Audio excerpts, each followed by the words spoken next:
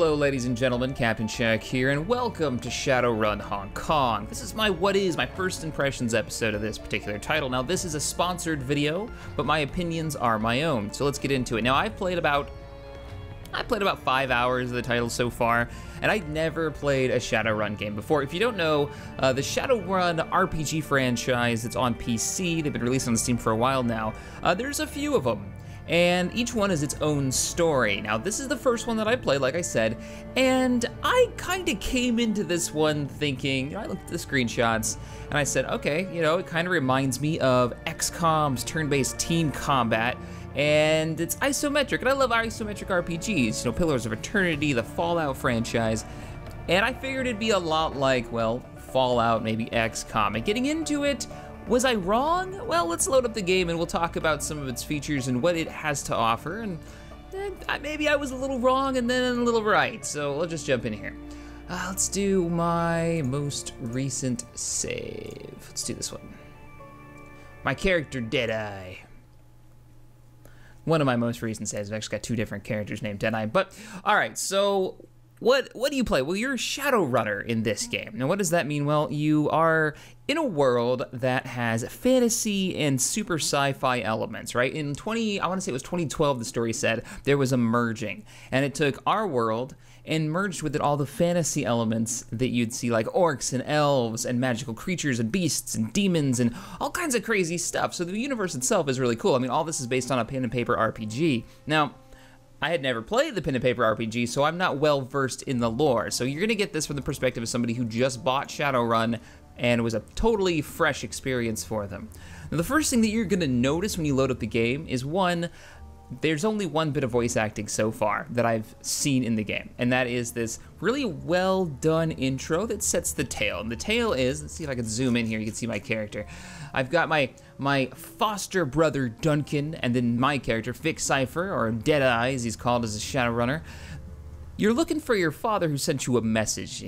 Something's happened to him. You don't know what it is. You've been in the lockup. I don't know why yet, and I'm not sure they're ever even gonna explain it, but you've been in prison for a while, basically. You just got out, you were starting a new life, and then all of a sudden, you're contacted by the man who took you in, your foster father, and he's disappeared. Now, I'm not gonna go into too much of the story elements, I don't wanna give anything away, because that's the whole point of playing this game, is the story. I will tell you that right now. The combat is good, but it's the story that you're gonna wanna play. I mean, that's the whole reason to get it. Now, visually, it looks great. The art style, they've got a whole bunch of new tile sets for this one that fit. I mean, it's Hong Kong, you got lots of neon, you got lots of little detail, like we'll zoom in on the shop here. This one shop, you got like ramen and rice and stuff and some weird thing in a container there, and you can talk to all these characters.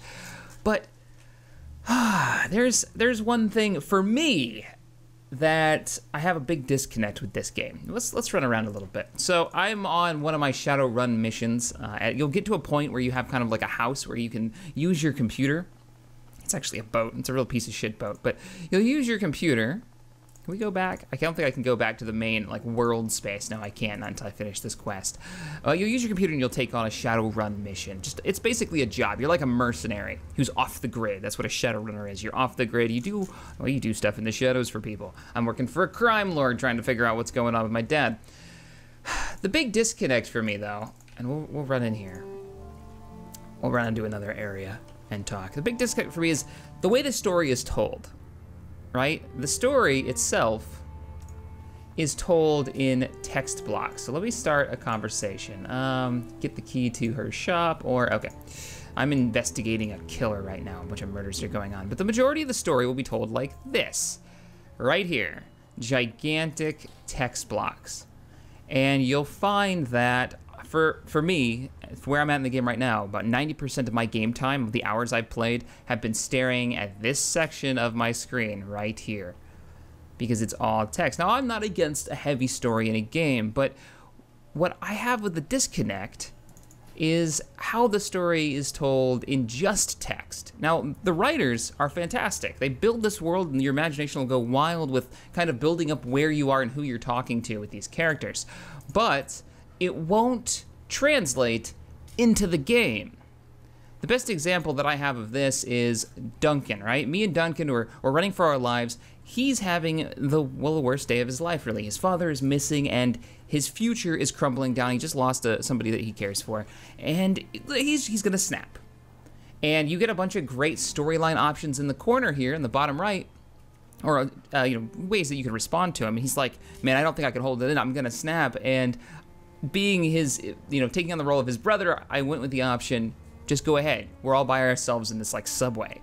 And it was this description was fantastic. It was talking about how his emotions were taking over and how you could see his rage building up. And then he walks over to a concrete block and he punches it and he breaks it. And it was a fantastic description. And I really connected with this character only being an hour into the game so far. So that's a testament to the writing. But the disconnect was then I looked over at my character and him, and neither one of them were moving. And it's just so like, oh, well, gaming is a visual medium. Gameplay has to triumph on everything for me to really enjoy something. And there's no connection there. And then there's a couple times where they do use the world space to tell the story. One, I don't want to give anything away, but I was in the middle of a conversation and somebody got sniped, and it was so quiet. Like, listen to the background sounds right now. All right, the music is very faint, and you get the sounds of the city. Let me go back upstairs. There's not a lot I can do without giving too much of the story away, but you can hear the rain falling, you'll hear people talking, your dogs barking and stuff, and then you hear this like gunshot rattle off as I'm in the middle of this conversation. One, it made me jump in my chair because I've got my my good headphones on, so it was kind of bassy. Two, his brains exploded everywhere all over the road, and the character collapsed in the middle of the conversation, so it was a great storytelling element that was shown in the game world. And yet, there's a pretty rare. There was one where like I was watching a newscast, and instead of just showing the box pop up in the corner, it actually switched the screen over to a news person behind a desk, and they showed the camera. And it was in this isometric perspective. It was really neat. But those so far for me have been far and few in between. Now I love RPGs like this. Absolutely love RPGs like this. Let's run over this way. We're gonna go poke around, start some stuff. But all the ones that I played in the past, the ones that I really love, have found ways to tell the story within the game. And I think maybe if they had voice acting, that would help, because like talk about Baldur's Gate, for instance, in an RPG with this kind of perspective. You would get audio coming from the characters. You would see like the text above their head while the narrator would talk and while the characters would say things. So it kind of felt like they were saying it instead of this box in the right-hand corner. So that's my biggest complaint with the title. I'm sorry if I went on a little bit of a rant with this, but I do have to explain this because it's a big turnoff for me. But like you can see, the detail in the world spaces, the tile sets, like the artistic backgrounds, these 2D backgrounds, are really, really nice. Examine the mask. All right, leave the box alone. So let's get into a little bit of the combat. I'm gonna load something else up. I actually thought this was a different save. Oh, wait, here we go. Something's going on. Grachu. The ghoul's blind eye search back and forth regards you. It cannot see you, but you have a sense that it knows exactly where you are at all times. Ah, hired gun. No doubt brought to bear against me by the Wempen elders, is the guy's name. So I don't want to go into too much to this storyline. I actually don't know what's going on, because this is all new to me. I loaded up the wrong save. That's okay. I want to show you guys some of the combat. So let's just go ahead. Oh, I can't get out of this without attack. Oh, there we go. I'll show you some of the combat.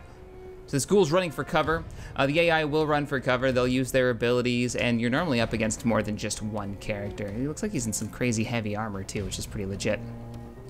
If you ever played XCOM or maybe Fallout Tactics, you're gonna get really, you'll know what's going on, basically. Cover works like you think it does. You get behind cover. If the enemy, like say there's an enemy over here, I can run behind cover, so let's just grab, there is no turn order for the characters, you get to just choose. So let's grab like Duncan here, and we'll run him over to cover. So we'll run him right there. So now he's got covered, it shows the little shield. Then there's percentage chance to hit, and based on which ability you choose, here's all your abilities. It can increase or decrease the chance to hit. So like say if I want to do my normal shot at 65 or my snipe shot, it's 80%, so we'll do the snipe shot. So it's like the aimed shot. My character has a sniper rifle, so we'll switch to that. That's why he's called Deadeye. And I don't have a good shot, but what happens if I run over here and he's got heavy cover, so I guess I could have run farther over and get better an angle on him. So we'll just move over here. Now he's got probably no cover for me. My drone control guy is pretty legit. We can do manual focusing on his drone. He's like spider drone. There we go. We'll do it twice. Should be able to move her. And then I've got my dwarf with a grenade launcher. We'll run her over here and we'll shoot a grenade at him. So, and you've got Overwatch and whatnot. Ow, that spread damage. Sorry, my bad. Just kind of a demo. Oh my God, look at it, he just hit me. Infection, ow. Why are my chances to hit so shitty right now? Is it because he's in between friendlies? Probably. Fire anyways, and I missed, not shocking. Duncan, give me a full auto blast to point blank range, and he's down. So the combat is pretty traditional team-based, turn-based strategy. It is really enjoyable though, because because it's such a cool universe, not only do you get like the weapons of say Fallout, where you get all the guns and pistols and shotguns and grenade launchers and all that, but you also get this fantasy world of magic. So you get like mages in the background or hackers. You get the guy, like the Russian dude that I've got here that I recruited, who has this drone that has all kinds of own abilities, and you can rush him in, and then he's got different buffs he can do where he can take direct control of it. So it's pretty cool. It's a shame we had to kill the ghoul. It seemed an interesting and unique perspective. So I'm gonna definitely reload this so I can find out. Maybe I can recruit the ghoul or something. That would be neat. But yeah, that's basically Shadowfall in a nutshell from my perspective. Is it a fun game? Yes. It's one of these games I think I'm going to save and put on my tablet. So on a rainy day, I can kick back and relax, or maybe a day I'm not feeling good, and I can sit there, and if I just want a story, a really heavy story, I can sit down and play it. It definitely has a very noir feeling to it, with more and more you read about how dark and gringy Hong Kong actually is, and how the crime lord has taken over this section of town, or there's these different factions, and then you've got the bigger picture of the world, which is taken over by corporations, and the world's run by more CEOs than politicians. It's interesting. It's really interesting. I've been enjoying it for sure. The characters also, I have to give a shout out to whoever came up with the character design for these. Like, we'll run back in here real quick. Even characters that normally in RPGs don't matter have fantastic little discussions, and they got character behind them. They are characters. They're, like, okay, this lady here, she's the tailor. She's the one that sold me my my current trench coat, right? All right, well, instead of just being basically a vendor, I click her and I can go to, what do you have to buy? She's actually got a little bit of story, talks about her skills. I'm in this like super tech district, and she talks about how she uses like nanofiber tech to make really interesting bits of clothing. It's a neat touch. Or this one here, I had a long conversation about an arcade game that she happened to find and where she's from, and we started talking about these like, she's from Dublin, I think, and she started talking about this. She used to be a sort of pseudo park ranger. She's an elf, by the way.